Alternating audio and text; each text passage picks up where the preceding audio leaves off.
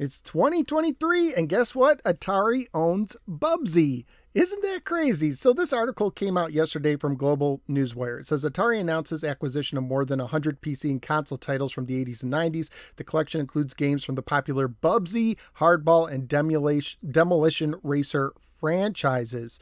And as well as later on 1942 Pacific Air War, F-117A, and F-14 Air Combat Series.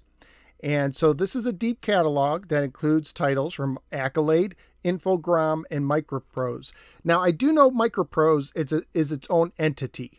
Like, it was bought by a guy who's like publishing games, and from what I understand, he tried to get some of the original Microprose stuff.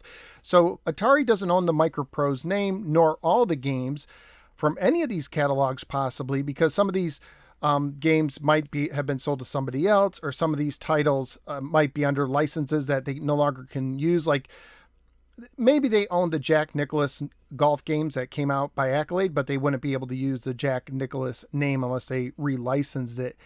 But obviously what they're doing, they have this plan, and I just talked recently how they bought a bunch of Stern games, including the Berserk games, Berserk and Frenzy. They're definitely trying to build a catalog of retro titles that they can both release individually or as part of collections, or reimagine and be a part of their Recharge series, because just recently they bought the Stern stuff. Now, the fact that the biggest names are Bubsy, Hardball, and Demolition Racer tells you that there's not a lot of big, like, it's a lot of games, but it's not necessarily a lot of big name games. So Bubsy's an interesting one. Like I may have alluded to earlier, you know, he's popular, but for the wrong reasons, right? Because people like to make fun of Bubsy, but he does have name recognition value among retro gamers. So it would create kind of a buzz if a new Bubsy game came out, and people, you know, like a car wreck, like, is this any good or not? People would be attracted to it. Wouldn't it be interesting if Bubsy got a new game before Earthworm Jim?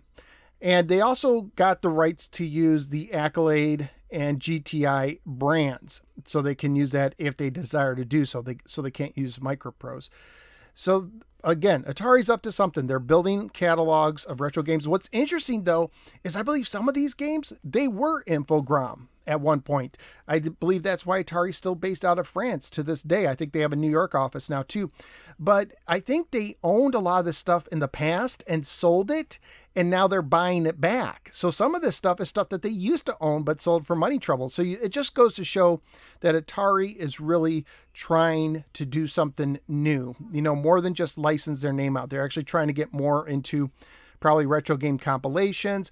They're porting these things to modern systems, putting them on Steam, the original games, and trying to do the Recharge things. Will it work? We'll find out. Let me know what your thoughts are in the comments below, and I will see you next time on the next No Swear Gamer video.